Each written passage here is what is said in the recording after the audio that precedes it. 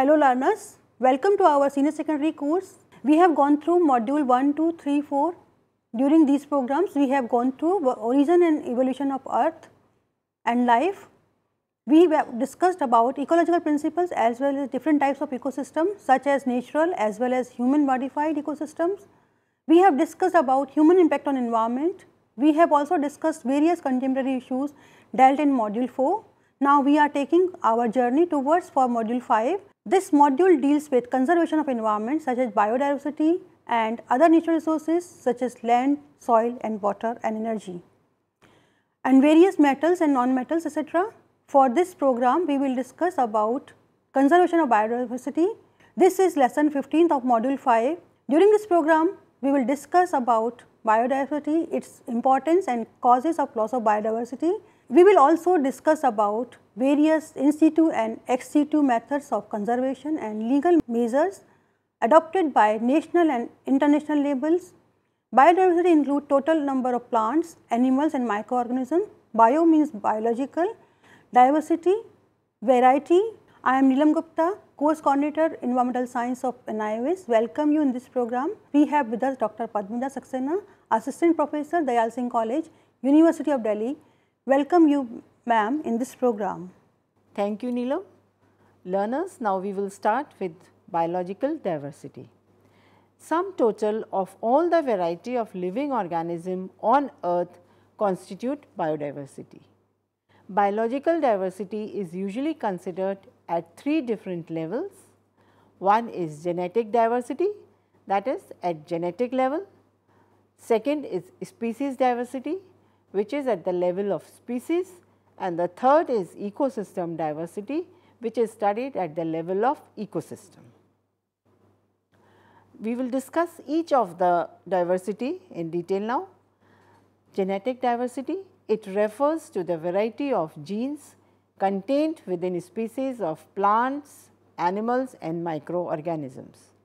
New genetic variation in individuals occur by gene and chromosomal mutation, and in organisms with sexual reproduction, it spreads across the population by recombination.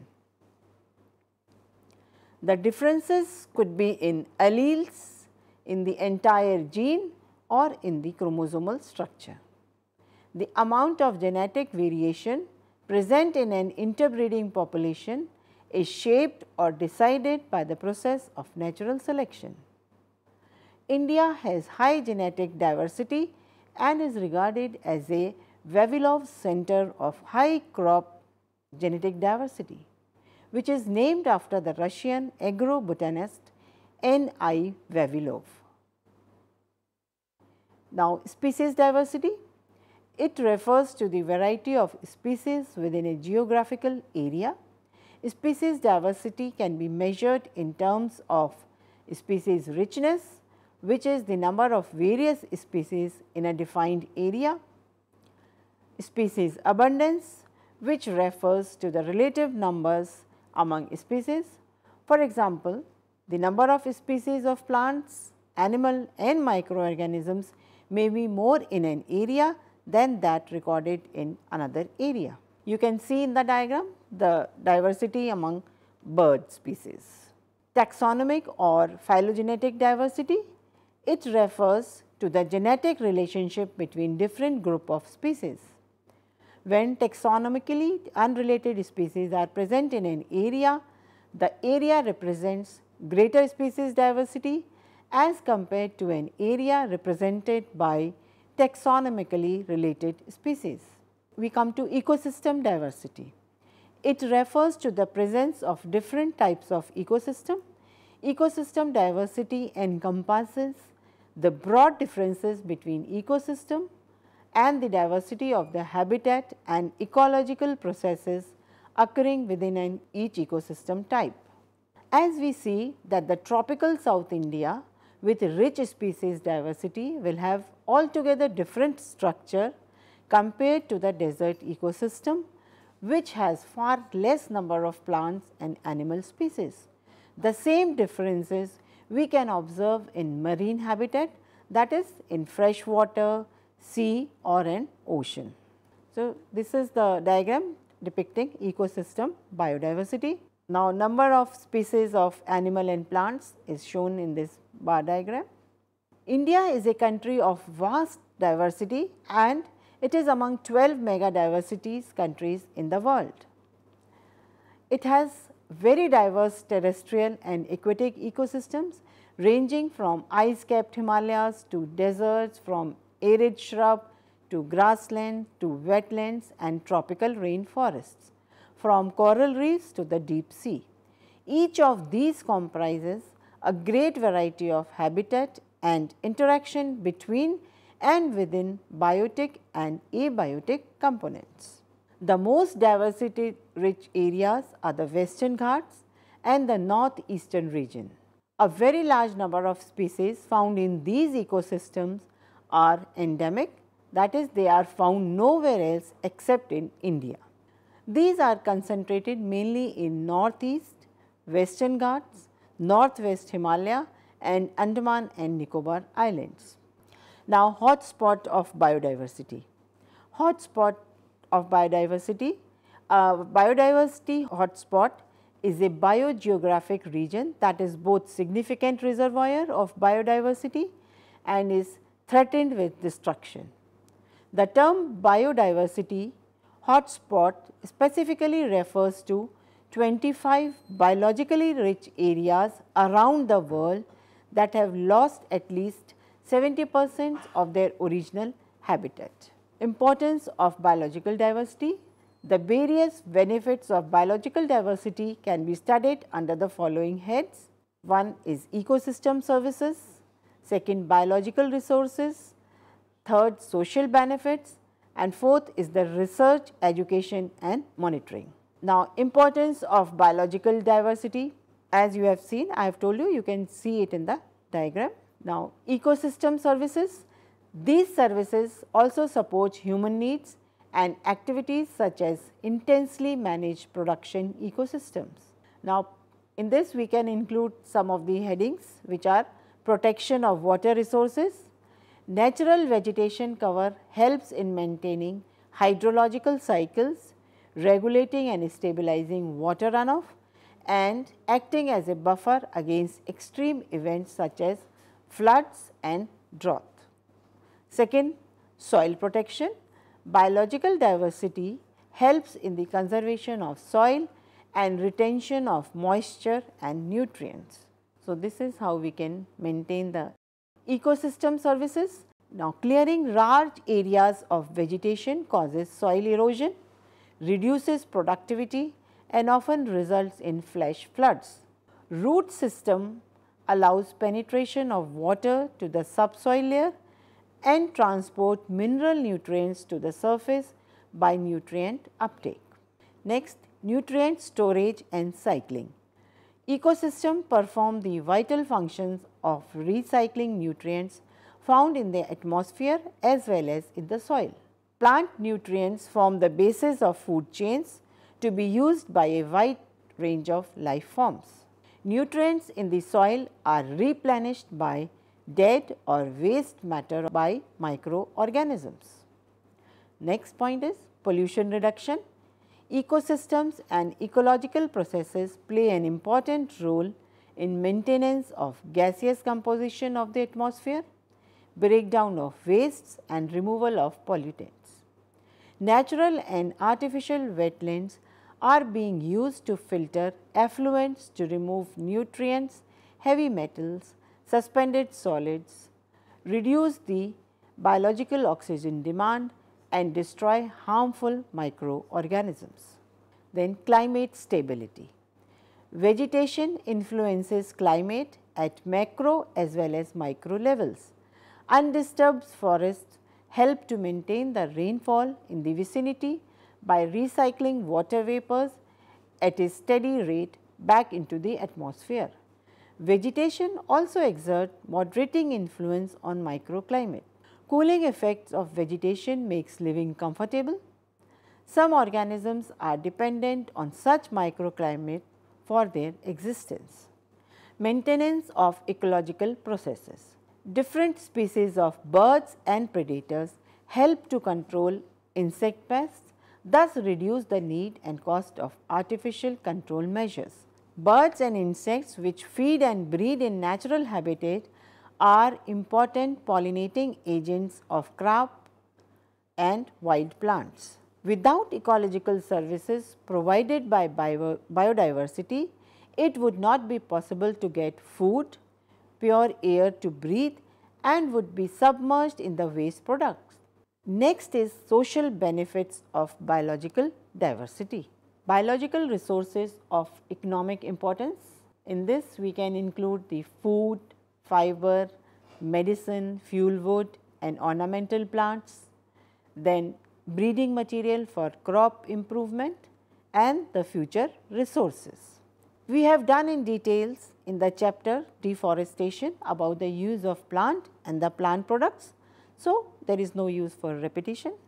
Now, social benefits, it includes recreation, forests, wildlife, natural park and sanctuaries, gardens and aquaria. They have high entertainment and recreation value. Ecotourism, photography, painting, filmmaking and literary activities are closely related, as you have seen in the slide before this. Second is cultural values. Plants and animals are important parts of the cultural life of humans. Human cultures have co-evolved with their environment and biological diversity, which can be impart a distinct cultural identity to different communities. Research, education and monitoring. To get better use from biological resources, research is going on which maintains the genetic base of harvested biological resources. To rehabilitate degraded ecosystems, we can rehabilitate and restore ecosystems that we have damaged. Almost every natural place on the earth has been affected or degraded to some degree by human activities. We can at least partially reverse such of these harms through ecological restoration. This can be done by forestation, which will save the environment, the soil, climate and wildlife, etc. Tissue culture, gene bank, use of insects and other pest resistant plants. Now, uniqueness of Indian biodiversity. India is uniquely rich in all aspects of biodiversity, including ecosystem, species and genetic biodiversity. It has some of the world's most biodiverse regions like the deserts, high mountains, highlands, tropical and temperate forests, swamplands, plains, grasslands, areas surrounding rivers as well as islands. The eastern Himalayas region encompassing Bhutan, northeastern India and southern, central and eastern Nepal. The region is geologically young and shows high altitudinal variation. It has nearly 163 globally threatened species, including one-horned rhinoceros, the wild Asian water buffalo and in all 45 mammals, 50 birds, 17 reptiles, 12 amphibians, 3 invertebrates and 36 plant species. So, causes of biodiversity depletion, reduction or loss of plants and animal species is called as biodiversity depletion. The causes may be a direct way like deforestation, hunting, poaching, commercial exploitation, or indirect way which includes modification of the natural habitat, introduction of exotic species and pollution, and the third are the natural causes and climate changes. Loss of species is a serious cause of concern for humans. About 79 species of mammals, 44 of birds, 15 of reptiles and 3 of amphibians are threatened and 1500 species of plants are endangered in India. Besides these, the other causes are introduction of exotic species, that is new species entering geographical region which may wipe out the native ones. Some examples are Parthenium hysterophorus, which has invaded many of the vacant areas in cities, towns and villages in India, leading to removal of the local plants and the dependent animals. Second is water hyacinth, which clogs lakes and riversides and threatens the survival of many aquatic species. This is very common in Indian plains. Then third is Lantana camara, which is an American weed and has invaded many forest lands in various parts of India and wiped out the native grass species. So, this is the figure which is depicting the depletion of crops by fire, forest fires.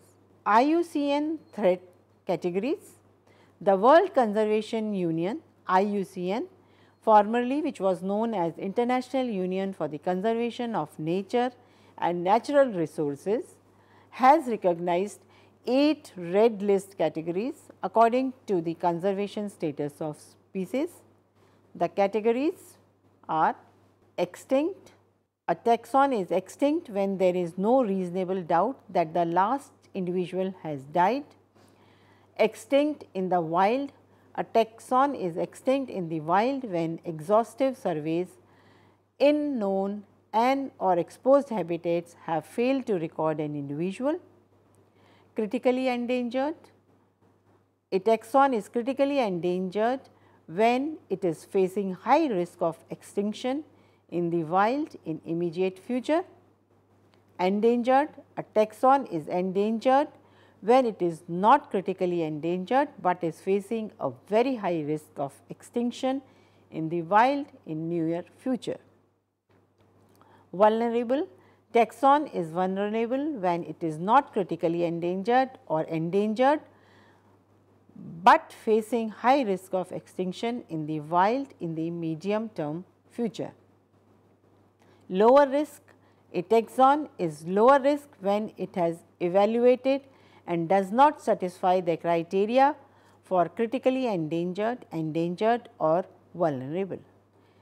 Data. A taxon is data deficient when there is inadequate information to make any direct or indirect assessment of its risk of extinction. Not evaluated. A taxon is not evaluated when it has not yet been assessed against the above criteria. Status of threatened species. According to the red list in India, 144 plant species are critically endangered, 113 endangered and 87 vulnerable. Among animals, 18 are critically endangered, 54 endangered and 143 vulnerable. Few examples of these plants and animals, they are given below. These are the pictures. Now, we come to conservation methods of biological diversity. Conservation is the planned management of natural resources to retain the balance in nature and retain the diversity. It also includes use of natural resources in such a way that the needs of present generation are met and at the same time leaving enough for the future generations. So, these are some of the ways of biodiversity conservation.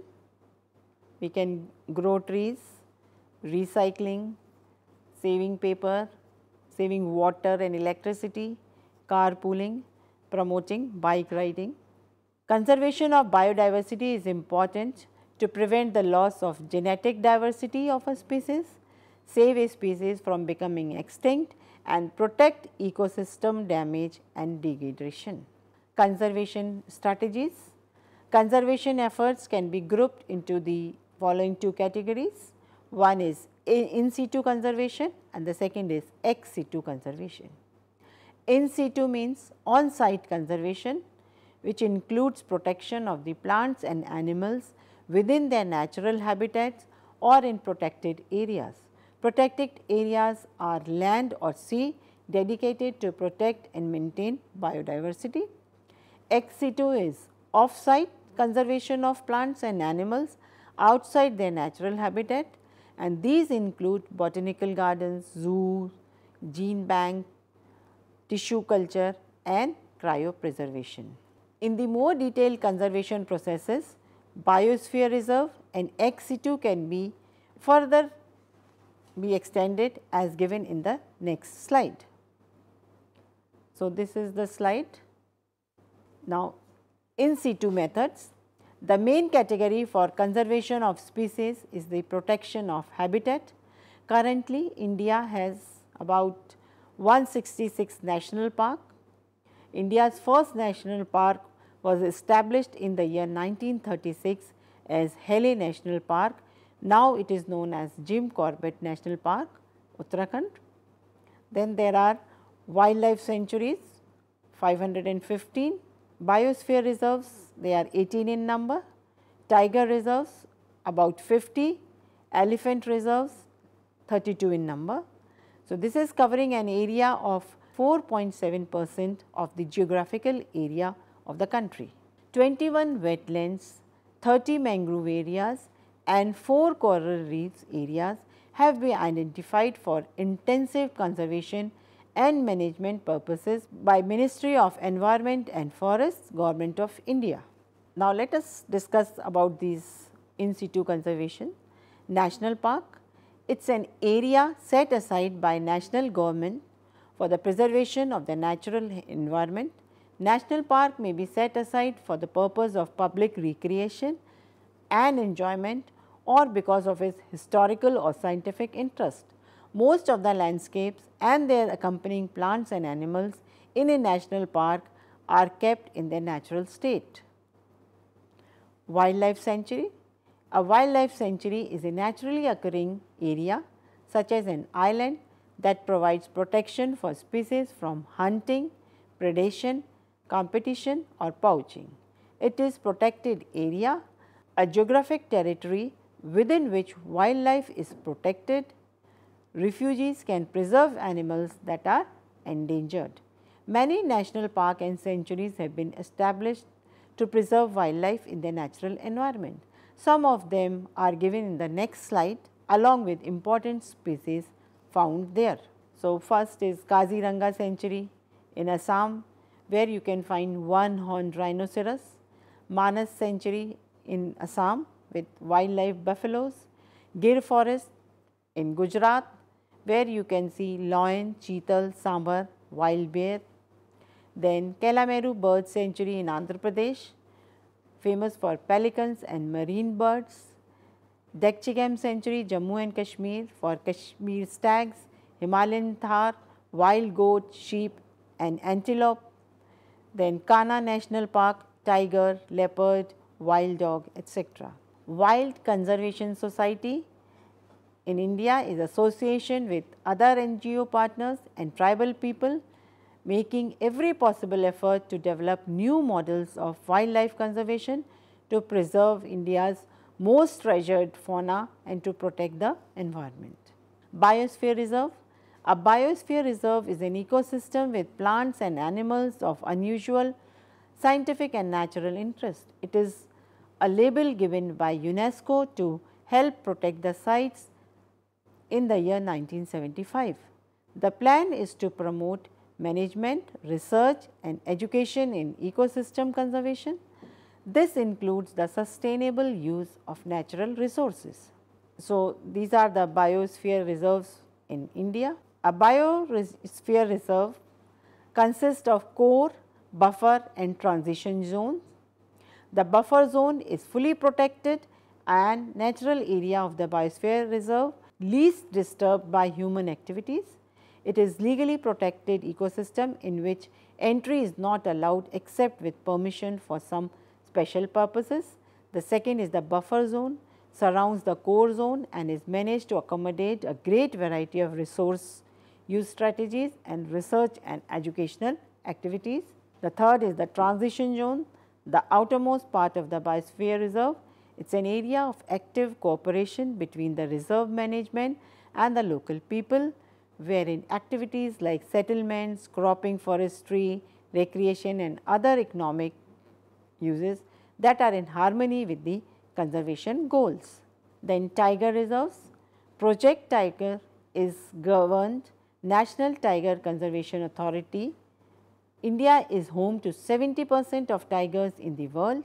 In 2006, there were 1,411 tigers, which increased to 1,706 in 2010, and in 2014 it is 2,226. The total number of wild tigers has also risen to 3,890 in 2016 according to the World Wildlife Fund and Global Tiger Forum.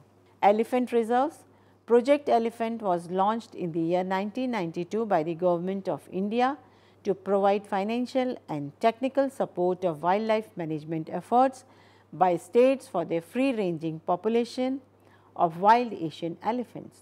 The project aims to ensure long-term survival of viable populations of elephants in their natural habitat.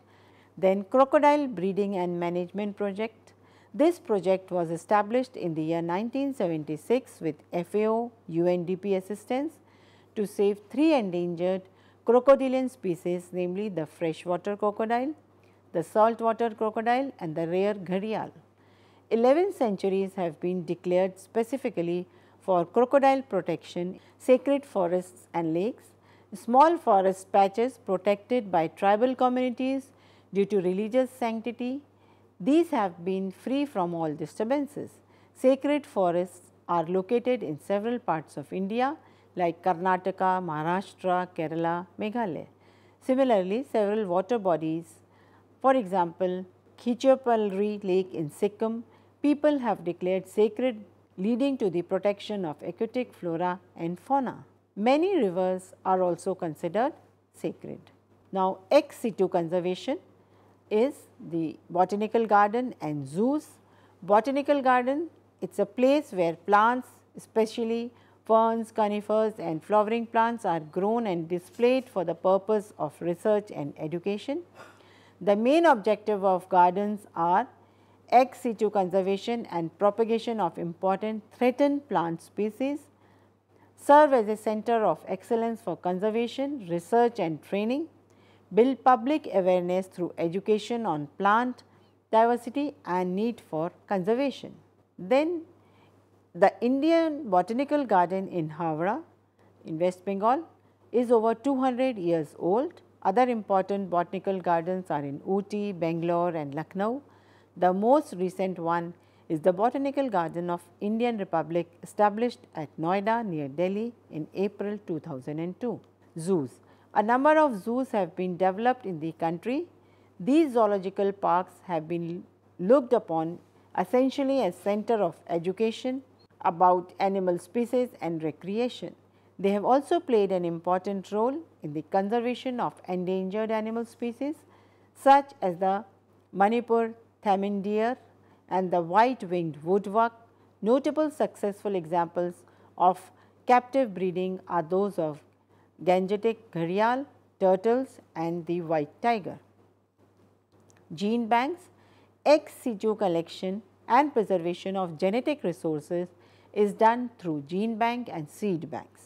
The National Bureau of Plant Genetic Resources, New Delhi, preserves seeds of wild relatives of crop plants as well as cultivative varieties. The National Bureau of Animal Genetic Resources at Karnal, Haryana maintains the genetic material for domesticated animals, and the National Bureau of Fish Genetic Research, Lucknow, for fishes. Now, cryopreservation, it is the freeze preservation, is particularly useful for conserving vegetative propagated crops. Cryopreservation is the storage of material at ultra low temperatures of liquid nitrogen and essentially involves suspension of all metabolic processes and activities. Cryopreservation has been successfully applied to meristems, zygotic and somatic embryos, pollen protoplast cells and suspension cultures of a number of plant species. Conservation at molecular level, germplasm conservation at molecular level is known, feasible and attracting attention. cloned DNA and material having DNA in its native state can be used for genetic conservation. Furthermore, non-viable material representing valuable genotypes stored in gene banks can be used as sources of DNA libraries from where relevant gene or a combination of genes can be recovered. Then legal measures. Market demand for some body parts like bones of tiger, rhino horns, fur, ivory, skin, musk, peacock feather, etc.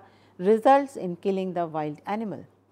The Wildlife Protection Act of 1972 contained provisions for penalties or punishment to prevent poaching and illegal trade. India is also a signatory to the Convention of International Trade in Endangered Species of Wild Fauna and Flora. The convention entered into force on 1st July 1975. So, these are the legal measures. Government of India has also passed the Biological Diversity Act of 2002, an act to provide for conservation of biological diversity, sustainable use of its component and fair and equitable sharing of the benefits arising out of the use of biological resources, knowledge and for matters connected thereafter or incidental thereto, whereas India is rich in biological diversity and associated traditional and contemporary knowledge system relating thereto. This is all about the biological diversity, how we can protect it and conserve it. Thank you. Thank you, Dr. Padmaja, for sharing information related to biodiversity, conservation of the lesson 15. Before we wrap up, we would like to recap the main points, that is what you have learned. Study of biodiversity have become very important. Biodiversity has three labels: genetic, species and community of or ecosystem biodiversity. India is very rich in biodiversity and is one of the 12 mega diversity countries globally. The IUCN Red List is the world's most comprehensive inventory of the global conservation status of threatened plant and animal species. It is important to ensure the conservation of landscapes, ecosystem, species and genetic resources which it will create survival crisis for mankind. Conservation strategies include in situ and ex situ approaches. In situ includes national parks, wildlife sanctuaries, biosphere reserve, etc. Ex situ conservation includes botanical gardens, zoos, gene banks and seed banks, cryopreservation and preservation of germplasm. The Wildlife Protection Act 1972 and Biodiversity Act 2002 at the national level and the CITES and the Convention on Biodiversity at the international level regulate the trade in biodiversity and promote its conservation and sustainable use. So, the key objective of this lesson is conservation of biological diversity, sustainable of biodiversity and fair sharing of benefits from utilization of genetic resources. So, save biodiversity and protect the mother earth. Dear learners, this is all about lesson 15, biological diversity or biodiversity conservation. We will come again to meet you with a new program of environmental science. Thank you.